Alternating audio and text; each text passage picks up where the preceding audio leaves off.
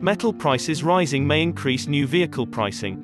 The rising price of nickel and palladium, two metals needed in the production of automobiles, might soon drive up the price of a new vehicle by several $1,000s in the United States. According to S&P Global Mobility, electric cars will be the worst hurt by price rises. This is due to the fact that nickel is utilized in the manufacture of batteries used in electric vehicles such as the Tesla Model Y, Audi e-tron, Mercedes EQS, and others. Researchers at S&P Global Mobility predict the price of an EQS, which begins at $102,000, to rise by as much as $11,000 owing to rising metal costs. Dealers have already raised the pricing of the automobiles they do have on hand due to a lack of available inventory. One analyst predicts that costs for automobiles might rise even more during the next 3 months, based on commodity market activity. Food, rent, clothes, and appliances are all increasing in price with inflation. Since 1982, the rate of inflation has been 7.9% a year. That's the fastest rate since February 1982.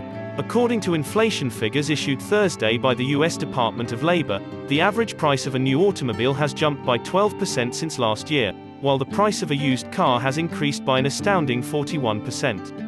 According to Kelley Blue Book, the average new automobile currently costs $46,404. According to Edmunds, the typical used automobile costs $29,000. By Thursday, the price per ounce of palladium, which is used in the manufacturing of catalytic converters, had increased from $2,589 to $3,084. Since March 1, nickel's price has risen from $25,438 per ton up until Thursday, when it reached $48,211. The price of nickel soared to a record high of $100,000 a ton this week, prompting the London Metal Exchange to halt trading in nickel on Tuesday.